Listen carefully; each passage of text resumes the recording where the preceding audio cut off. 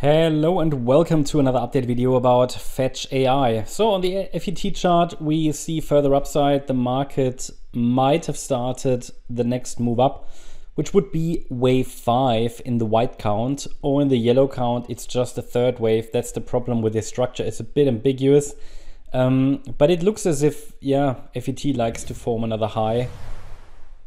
And as I said, it would be in the white count a fifth wave. It would just not be a 5-wave move to trust.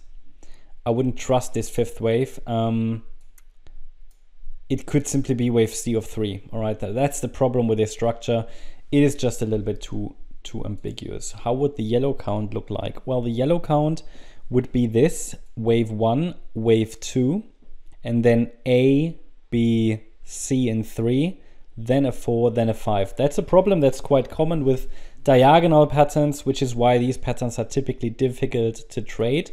Which one it is, we will only find out later, but they both allow for further upside from here, and the condition would be that the Friday low is holding.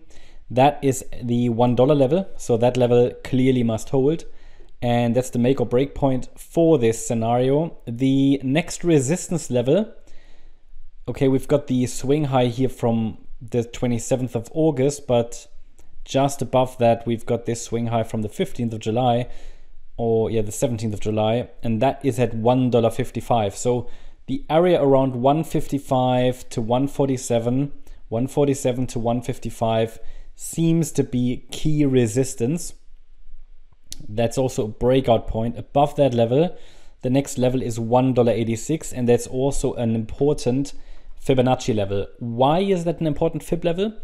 Because if we take a look at the 100% extension here of the A wave in yellow, then this points towards 186, these two, yeah? In the third wave, we have an ABC structure, as I just showed you, because it's a diagonal pattern. And you might know that a C wave often reaches the 100% extension. Can go above it, absolutely no problem.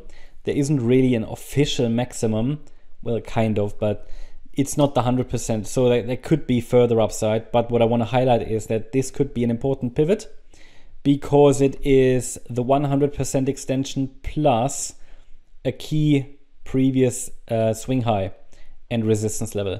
So, but we need obviously these 5 waves minimally in the white count. It would be clearer in the yellow count for a very clear 5-wave pattern to the upside, okay? And once we have it, so after the next high, we can add a support area for yellow wave 4, but maybe even for a wave 2 pullback already, because in the white wave count, we can then call that wave 1. So it would be the 78.6 retracement of this rally that started on the 5th of August. And in whatever the price, whatever the price is doing, the price should not break below that level then.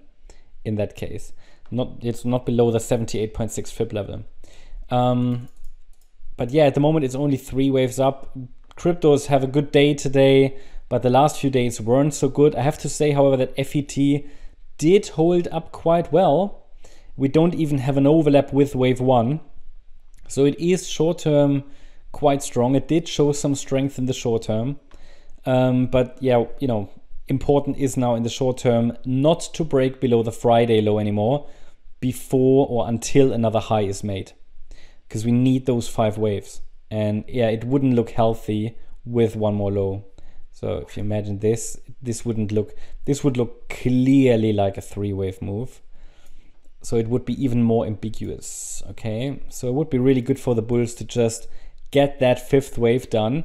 Then we might give the bulls the benefit of the doubt, even though the yellow count would look clearer.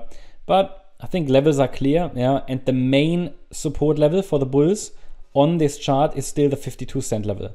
And we're holding it. We did even hold the 75-cent level, which is that key level here, the 50% retracement, which is very important for a 4th wave as well. And I already added here before, ideally the price holds here. Well, it did.